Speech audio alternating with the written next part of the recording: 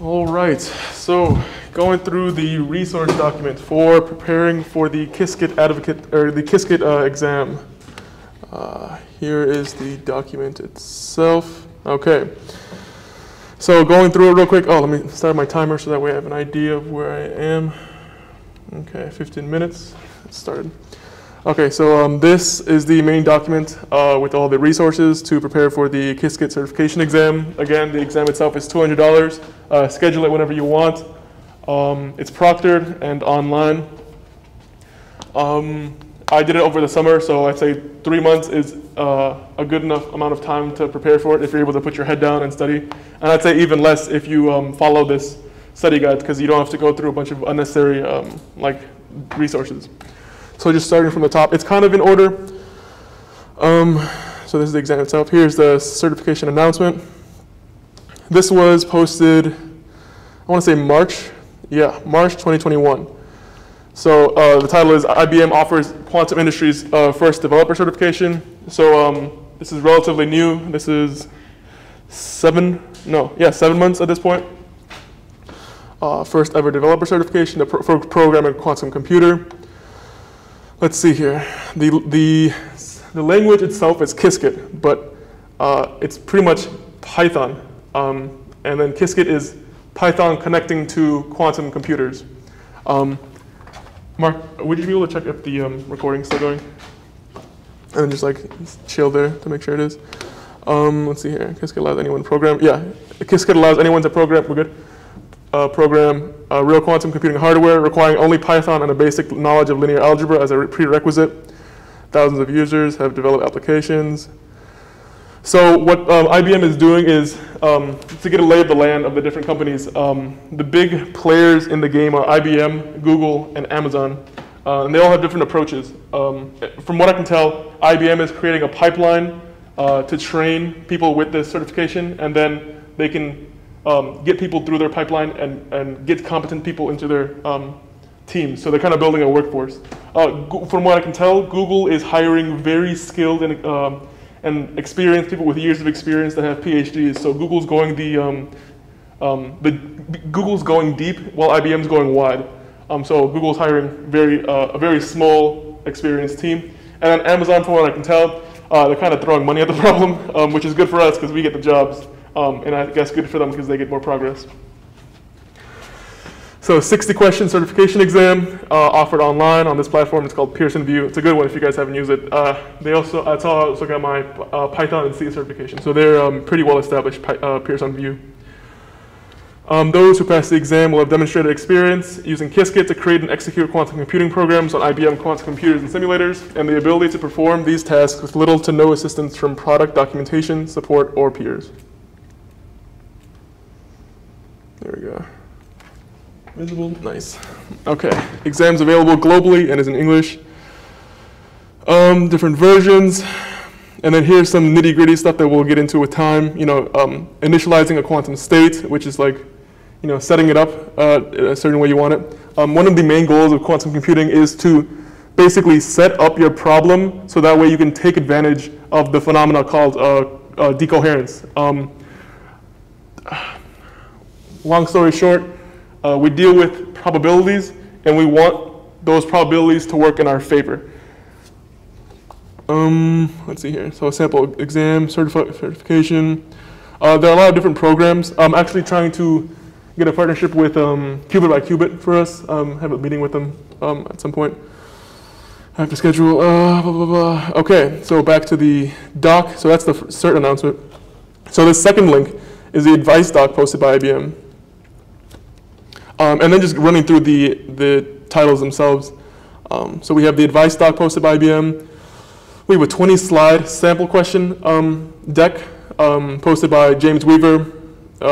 He's the admin of the Qiskit Slack, and the Slack channel is right here. I really recommend it if you have questions or just for a good community because they're a great community. $30 60-question sample exam. The exam itself is $200. I really, really recommend taking this sample test for $30. You can really get a wider breadth of an idea of what might appear on the exam itself, and so you get to you get your results at the end as well. in this format. Right here. I don't know how well you can see it though. And it shows you, like at the bottom, the percentages of the areas where you struggled. It doesn't necessarily tell you what questions you got right or wrong, it's just the areas. So this was my first attempt.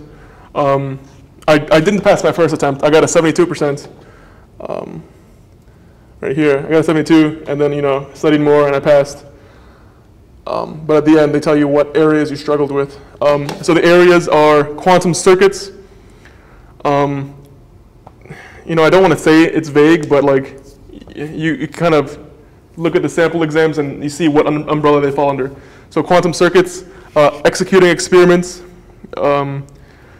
basic air, so it's like a module of Python, so it's like a tool you can use. Chasm, which is quantum assembly. You don't need to know quantum assembly per se. You need to know commands using it, like how to output in Chasm and how to bring inputs in from Chasm. Those are probably the two main things. Section 5, quantum information. So you have this output. What information can you glean from it? So it's pretty much commands. Pretty much all of this is knowing what commands to use. So you just familiar yourself with this thing called the API, and that's like what you're capable of doing rather with the API. So you can become really familiar with the API, and that's like universal across all coding languages.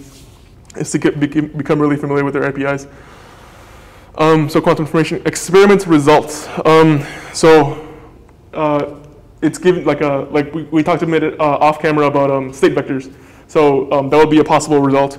Qiskit tools, that was only 1 out of 1 question, so it's not too major. Displaying and using system information. Visualizations is a big one. You can tell I got a 55% on that. There are different ways to visualize the information you have, and they're all really great. Some of them are called city plots, where it's like, you know, they look like skyscrapers and they tell you certain things. And you know, state vectors is one of the visualizations, and things like that we'll go over. An air provider.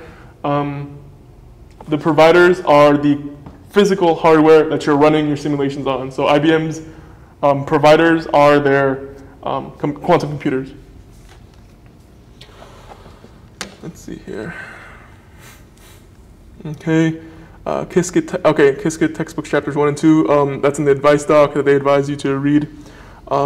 This one right here is I go through the 20 slide sample, and I go through like why the wrong answers are wrong. So that I didn't want to know just what was correct. I wanted to know, like, you know, what was wrong and why it was wrong. So that's there.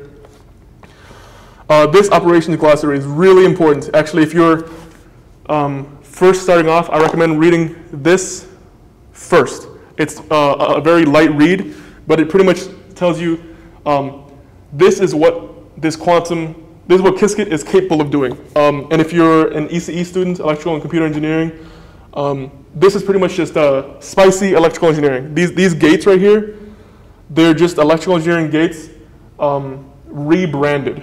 So this is a NOT gate. We know that.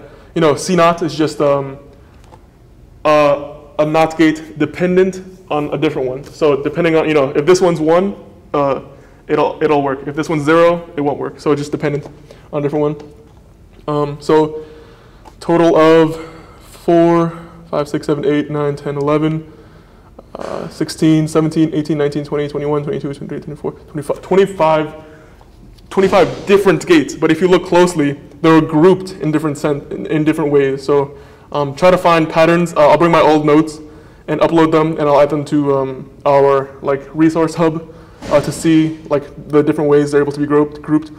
These are all rotations on a block sphere, which we'll get to. A block sphere is a way to visualize where a qubit is in 3D space. So these are all rotations. Hadamard gate puts them in superposition. You know, these are different modifiers. And phases move it around the block sphere. So just a lot of it, you'll notice, is moving things around the block sphere. Going down the list, the Slack channel again, the additional references. These additional references, especially this 1-minute Qiskit YouTube channel, is what pushed me over the edge from failing to passing. This 1-minute Qiskit channel, I really recommend it because I'm almost positive that these people worked in conjunction with the test designers, and they made videos about the questions people struggled with most. The videos themselves are 2 minutes long, so it's great bite-sized information, and they really get to the important parts very quickly. So yeah, this is the operation. How can I convert a quantum circuit to and from QASM, which is a quantum assembly. And just going through the video real quick. The introduction. They show you the code. And then that's a way to visualize right there. That is a visualization rather. And then this is qc.QASM. So that operation, or that method rather, technically,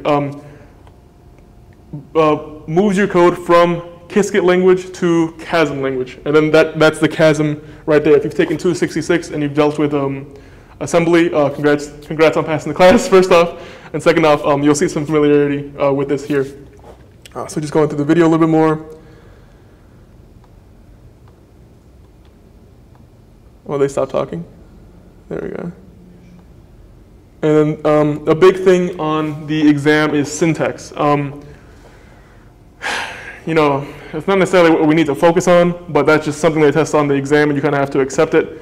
I'd definitely focus, so if starting off, I'd look at this operations glossary. That's here. And then know that the exam focuses on syntax. So go through the 20-slide guide and see how they pose their questions. Actually, we have 3 minutes, so we can go through that real quick, the guide. Actually, these other references are really useful too. So here's the 1 minute Qiskit. That is my top reference, reference for YouTube guides. Here's the general Qiskit YouTube. It's supplemental, not the best. You know, not necessary for passing the exam, rather. There's another one I found, Ultimate Guide to Quantum Computing Certification with Qiskit. So I want, you know, this isn't about like, oh, this is the best guide. No, I want to give you guys as many resources as possible. So when I find good ones, I'll add them on here. This was actually added about 15 minutes ago. And they have their own, you know, introduction. Are you preparing to take quantum computing certification? Learning about quantum computing and topics of quantum circuits, blah, blah. So, you know, for all I know, this could be better than my guide. So I want to put this on for you know, everyone here, so that way they have access to it. Let's see what they have. Table of contents, looks pretty in-depth. I like it. I like it. You know, we might even use this ourselves. Personal experience, blah, blah, details. So yeah, that looks like a solid guide, and they have visualization as well.